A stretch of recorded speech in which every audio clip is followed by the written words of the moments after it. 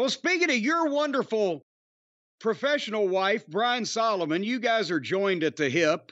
No, what? He's one of your proteges. You've taught him everything he knows. He works for you over at the Wrestling News. He works for Arcadian Vanguard. Of course, he's the news director for the Wrestling News, but he has learned plenty on his own. He has a long history in magazines and wrestling journalism.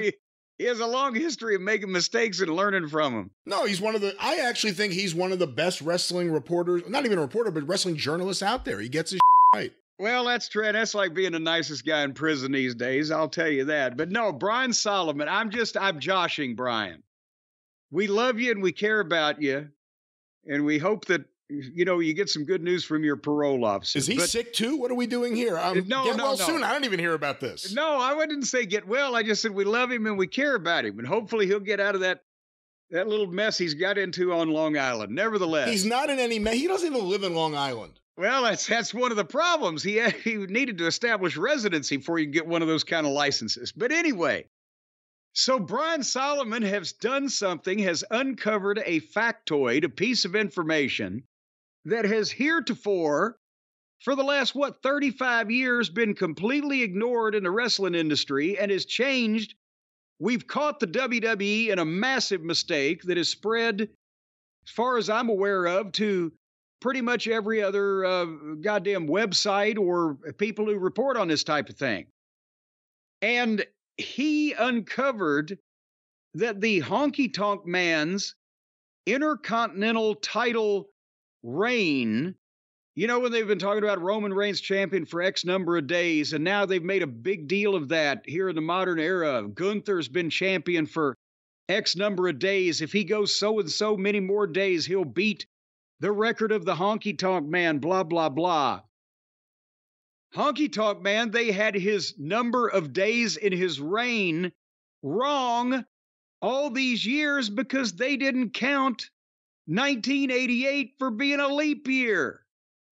You saw this reporting from the incomparable Brian Solomon, the goddamn Edward R. Murrow of wrestling. I did see that, and I believe he grew up not too far from Edward R. Murrow High School, but yeah, I did see that, and it was surprising that no one has picked up on this all these years. Well, yeah, it was just accepted, I guess, or I would assume the WWE or F is the first ones who began publicizing this, right? But nevertheless, they were a day short. Instead of being a day late and $1 short, they were a day short, and according to Honky Tonk Man, several $100,000 short from what they should have paid him. But so then I'm going to ask you this question.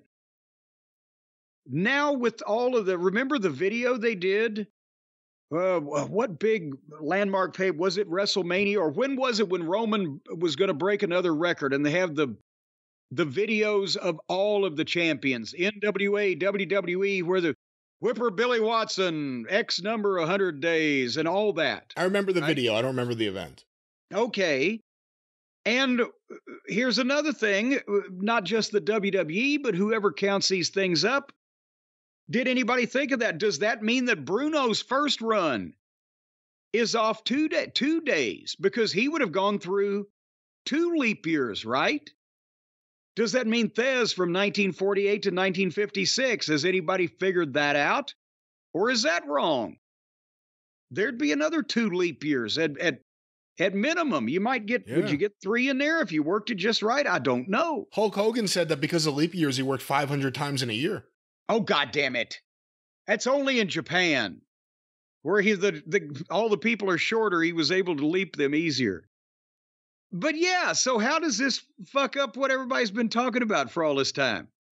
Has Solomon opened a Pandora's box of mathematicians' nightmares?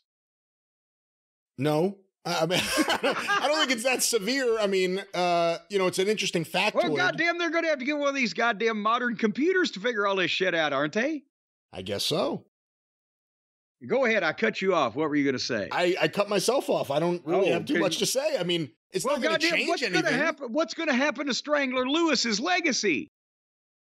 When did they start leap year?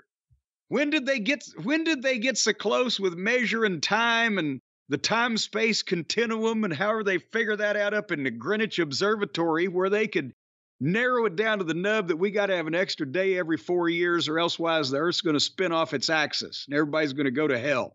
Leap year in 46 BCE, the Julian calendar introduced a leap day every 4 years. Well, now, just because they had it doesn't mean that we've had it in the United States maybe since 1964 or whatever. So when did leap year start in this fucking country? The Gregorian calendar reformed the concept in 1582 by eliminating leap years in century years that weren't exactly divisible by 400. That doesn't tell me anything about the United States of bygone America, which is where George Hackenschmidt and Jim Londos and Strangler Lewis and Frank Gotch are waiting for their legacies to be ripped apart by this fucking loophole. I'm trying to see when it was introduced in the United States. Wikipedia. Leap year. Yeah, I know what it is. Wikipedia has in a the giant United thing. States because they had daylight savings time. Wouldn't that be the same goddamn thing? They just brought that around in the Roaring 20s or something, didn't they? When did they first need to start saving daylight? When they found out we were running out of it? Why don't you know the answers to these fucking questions? Once again, here's an answer for you. By 1582 AD, that slight discrepancy in the Julian calendar added up to 10 days, so Pope Gregory VIII created the Gregorian calendar, coined the term leap year, and established February 29th as the official date to add to the leap year. All right, wait a minute. What did they do with those 10 days that they were off? They added them to the calendar, it says here. Well, then what? All of a sudden, did we goddamn they didn't have fucking Thursday until then? And we got to add a couple of days. No, did somebody we should have got 10 days of vacation and then start even from scratch. Yeah, how come they haven't updated that at all since then? With all the weather changes and everything, maybe they should change the calendar again. Yeah, and our orbit could be different. Is anybody checking this shit? Have they got a protractor out seeing if this is still the right measurements? No wonder the weather's off. God damn it. Anyway, folks out there in the audience, get back to us on this if you know more than Brian Last does about when they finally ratified leap year in the United States so we can rip up all the history books. They had to ratify it. Rip up the history books? What? Yeah, they're all wrong. They're gonna rip that shit up, ban them like they do all the other books in school about the shit they don't want to teach anymore. I never even thought about this idea or this topic before, but are you saying that you don't think leap year existed? When you were born, there was leap years, right? I'm not that old. It sounds like we've had leap year going back to the 1500s. No, we didn't have shit going back. I'm talking about here in the United States, around the world. There's a lot of knowledge, scientific knowledge, medical knowledge that existed in the world that other people weren't smart enough to pick up on for hundreds of years, right? But it sounds like they may have brought this over with them because I'm not seeing anything here about the U.S. not having leap years. Who brought it over with who? The Gregorians? The Pilgrims. Who did they ever beat? The Pilgrims. They leapt off the Mayflower and they... Well, I didn't know the Pilgrims were necessarily the Gregorians. Because it sounds different to me. Pilgrim, Gregorian, sounds like you'd be doing two different fucking things. So... if they agreed with the Gregorians, maybe that would be... But then again, the Pilgrims didn't establish the government. That was our founding fathers. They came like 100 years after their fathers who founded the shit. What do you think of daylight savings? I'm in favor of saving some of it for a rainy day. But actually, I haven't even changed the clock in my truck yet from this spring, where we spring ahead before we fall back. Because I'm hardly in the car anymore, so I didn't really want to go to the trouble. So now I'm just waiting because in another few weeks, it'll be right again.